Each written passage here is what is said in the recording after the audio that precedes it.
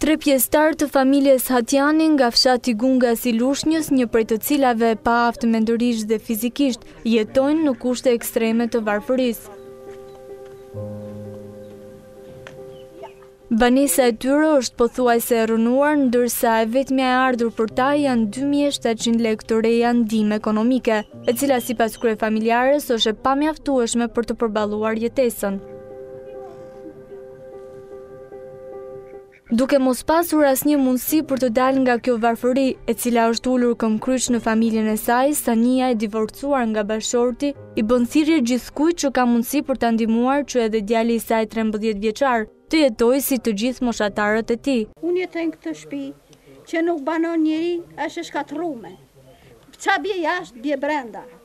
As kemi të ham, s'keti as tim, rojmi motër smur, unë ja bëj gjitha shërbimet. S'kemi tjera. Ja kam dhe një fëmijë, ai s'ka shketi. Ç'a do bëj? Me ç'a do jetoj? Ja si që shihni vetë ç'a gjendje jam unë. Kam vite që jetojnë këtë banesë shkatrume, mezi siguroj mi kore buk, thatë, 27.000 lekë ka dhe në bashkia. Sa për i thes mirë.